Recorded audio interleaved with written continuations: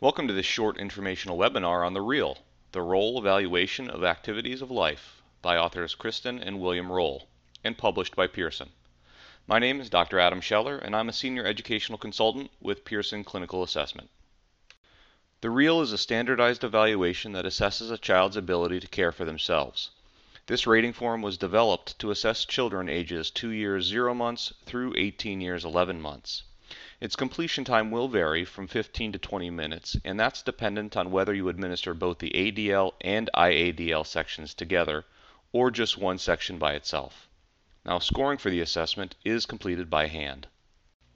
The purpose of this assessment is to rate how well a child initiates, undertakes, and completes necessary components of activities. These components include obtaining needed supplies for an activity, maintaining a safe body position during the activity, properly sequencing the steps, and finally, the child's ability to problem solve and make appropriate and safe choices during the activity. This assessment has several recommended clinical uses. They include helping clinicians determine a child's need for skilled and supportive services, determining placement and living arrangements, and developing and evaluating programs for children. On the school side, the REAL can be used to inform a child's IEP and intervention services. Also, because of its high degree of reliability and validity, the REAL can be used to help provide standardized data to drive research. The examiner qualification level for the REAL is B. Now, for further information on qualification levels, please visit the Pearson Clinical website for a detailed description. Now, this is an assessment that can be useful for a variety of professionals that meet this qualification, such as occupational therapists, those in medical and mental health settings, psychologists, social workers, and special education teachers. The professionals discussed on the previous slide may find this assessment to be an effective tool for them to use in many different settings, including hospitals, outpatient clinics, mental health facilities, and schools. The REAL evaluates both a child's ADLs, or activities of daily living, and IADLs, or instrumental activities of daily living.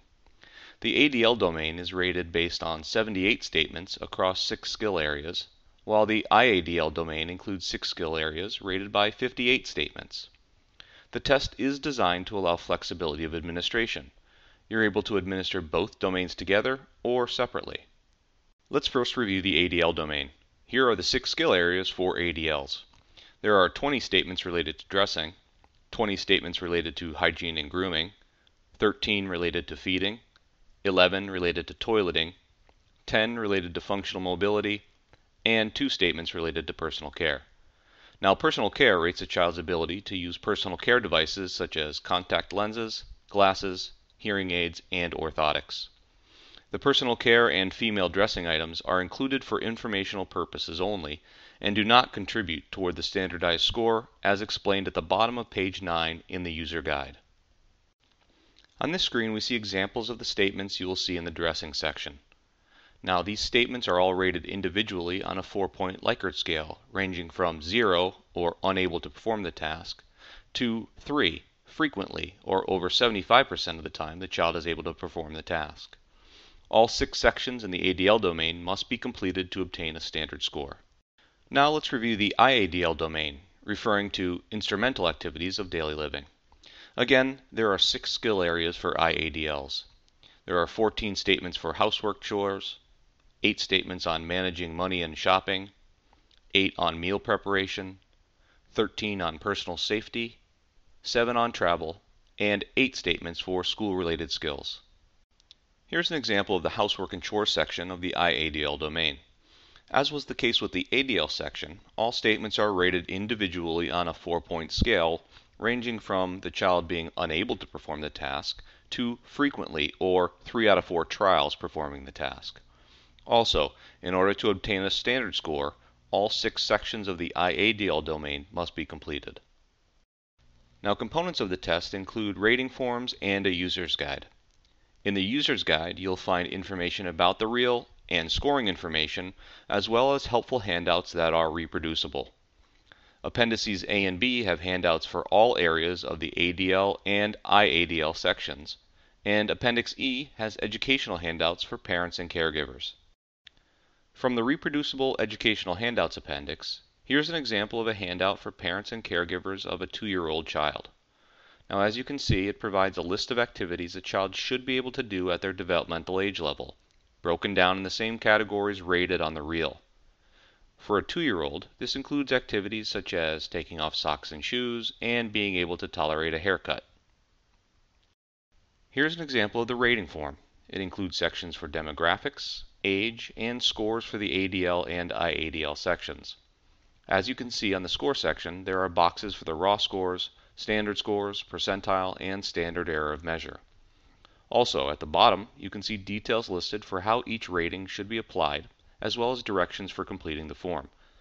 We suggest always reviewing this with caregivers prior to filling out the form to help ensure accurate completion and effective ratings. When interpreting the results from the reel, it's important to remember what each given score tells us.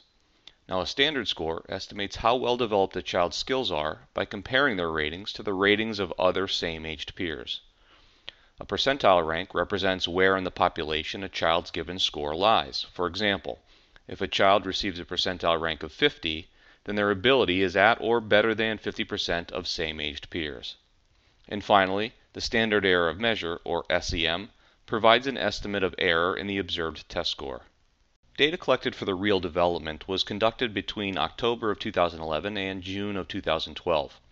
Now, sample data was collected on children ages 2 years 0 months through 18 years 11 months, with 786 non-disabled participants from 46 of the United States. There were also 58 international participants included in the sample. Also, clinical group data was collected from 164 participants with disabilities. On this slide, we see the reliability coefficients and standard errors of measurement by age for both the ADL and IADL domains. Note that the reliability coefficients are at 0.92 and above, which indicates excellent reliability and a very low overall error. Reliability was also based on a test-retest evaluation, which, as you can see from this slide, shows excellent stability of scores for the reel over time. For this study, 19 caregivers completed the reel twice, with a time between tests of approximately 1 week.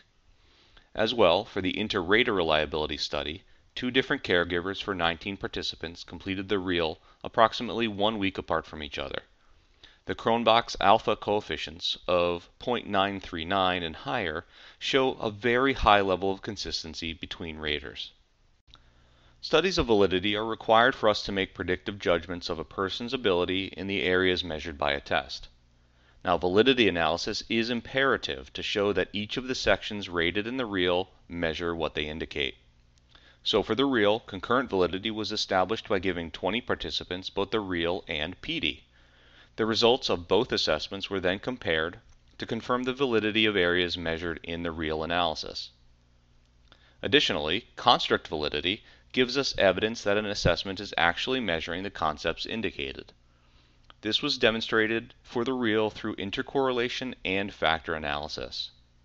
And finally, confirmatory factor analysis was run to determine that the pattern of obtained scores did in fact support the theoretical structure of the test. Further information on reliability and validity can be found in the user's guide. Information on ordering and pricing for the reel can be found on the Pearson clinical websites. You can see that a kit can be purchased, which includes both the user's guide and 25 rating forms. Also, you're able to purchase the user's guide and packs of 25 rating forms separately.